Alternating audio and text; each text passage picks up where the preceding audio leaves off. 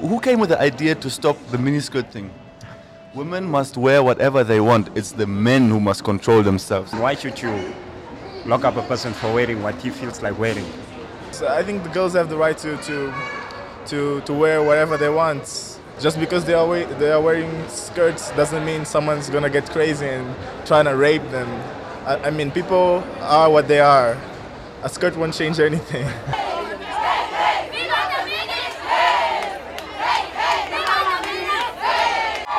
Question on many people's lips: should the government be able to tell you what to wear?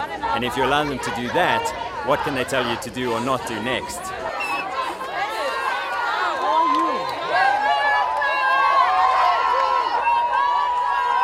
Passion killings the past few months in Namibia. So the time is definitely ripe for us to come out and say, look, we've been oppressed by the people that are supposed to love us, being the husbands or the boyfriends, and just men in general. I think it's ridiculous for anybody to want to infringe on anybody's human rights. This is our constitutional right to wear what we want. And secondly, one of the bigger reasons also is that they're actually saying that wearing a miniskirt is an excuse for rape, and that is ridiculous. So that's why I'm here. It violates Article 21(1)(a), which says that everyone has got the freedom of expression and speech. Expression cannot only be through writing and verbal, but the way we dress is also the way we express ourselves. It may also be challenged on the basis of the right to dignity. You know, the moment you start to go around harassing people and telling them how they should wear and what they should not wear, you are actually violating Article 8 of the Constitution, which deals with the right to dignity. The fact is that violence against women in this country is something that is deep-rooted, and it's something that is a mental issue, not a physical on how we dress and how we appear. So that's why I'm saying that, you know, we're not teaching the right values to our people and our community.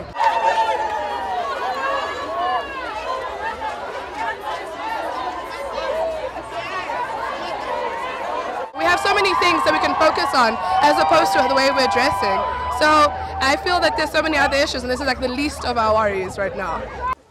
They must arrest the man who is the rapist and not blame it to the woman who has been wearing the miniskirt. Because if they say it's the miniskirt, my brothers and sisters, I'm telling you that the blame is shifted to the dress and not to the issue of raping and disempowering our women. We've got the organizer of today's flash mob on the dial in front of me. Why did you do this?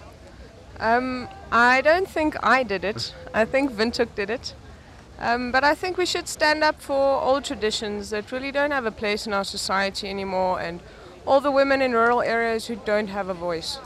That was actually my point from the beginning, the fact that there is no excuse for rape. The horrors are just, it's so immense in this country, and we need to address it. And if the miniskirt's the hook to do it, then we do it that way. I think that for quite some time the women of Namibia have been oppressed, but it wasn't overt. And I think that this has really brought things to the fore and has, you know, made it a dialogue. And in that sense, I think it's a good thing. But yeah, it is something that I feel very strongly about. Once they are arrested, the person who has arrested them has violated the Constitution. I think they have the right to take whoever arrested them to court. This is not about the miniskirt. This is about the fact that there is no excuse to rape a woman. No excuse. No matter what she wears, no matter if she's sober or not, you have no right to touch a woman if she has not